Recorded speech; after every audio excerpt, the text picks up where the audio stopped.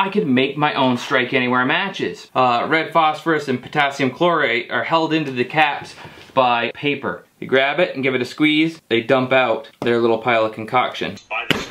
Make sure that when you squeeze these, you don't squeeze them too hard. I just lost everything. If at first you don't succeed, try again, right? Separate the waddings, then get a little bit of water. Put a little bit of water in there, just enough so the whole thing turns into a paste. And as a binding agent, Type on 3 waterproof wood glue. I'm gonna put 1 good drip of wood glue. There we go. Now that it's definitely wet, I can use the little mortar and pestle. There we go. Give the heads a nice coating. Place them on the duct tape strip and dry them out. They turned out great. Check this out. Now it's time to waterproof them. Fire up the tea light. These are very sensitive matches. Dip in the wax. Grabbed a cup of water.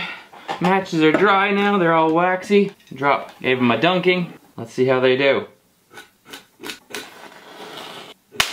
Whoa!